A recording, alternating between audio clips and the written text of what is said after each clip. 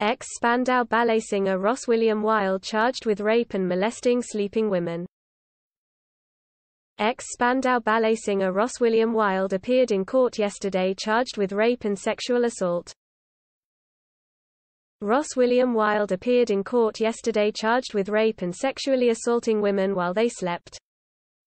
The former Spandau Ballet star has been accused of molesting the sleeping women and filming the act.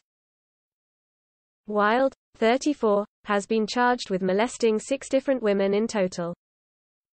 He is also charged with raping a 7th woman, blackmailing her and disclosing a private sexual picture of her. Reports from The Sun describe the singer breaking down in tears yesterday as he appeared at Carlisle Magistrates Court under his real name, Ross Davidson.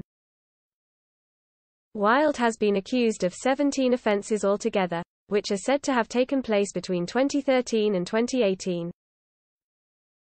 It has been reported that, as Wilde cried, his solicitor Chris Toms told the court, he is a professional musical performer.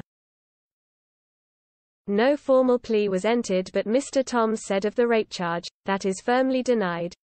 He wants his day in court. Wilde was arrested at his parents' home in Aberdeen on Thursday after the CPS authorised police to charge him earlier this week.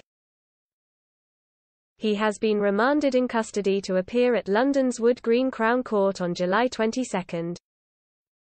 4 of the alleged sex assaults are said to have taken place at Wilde's home in Finchley, North London, between October 2013 and December 2017. Another assault allegedly occurred at a hotel in Shrewsbury in June 2017.